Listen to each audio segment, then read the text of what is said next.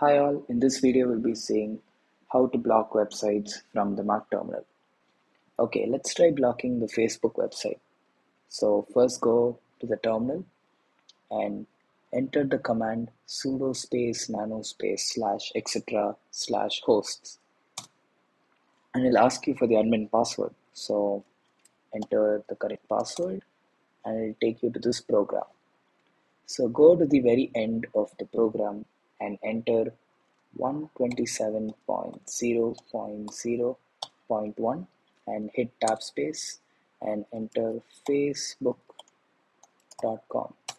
and in the next line write the same command, but instead of facebook.com enter www.facebook.com, and once you're done with it, hold on to control and the O key, which will save the program.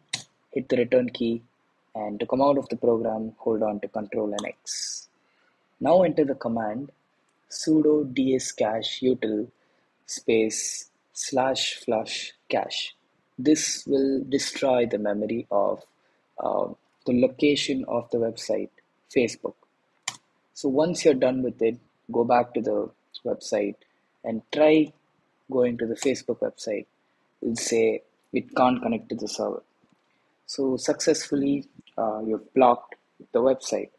Now to unblock the website, you simply have to go into the code again and insert the hash symbol in front of the code that you have written to block the website.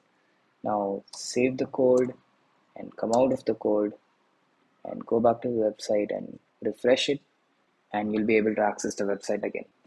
So hope you found this video useful. Thank you.